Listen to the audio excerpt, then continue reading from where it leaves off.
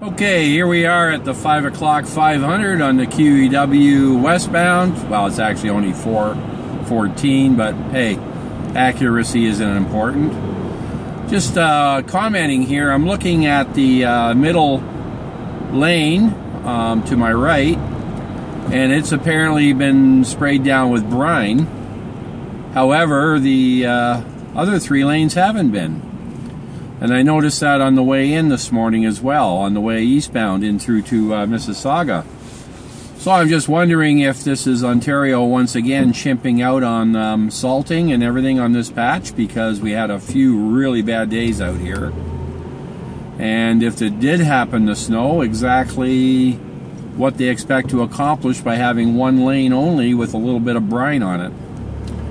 Anyways, I'm going to throw that out for the YouTube followers and see what the comments will be.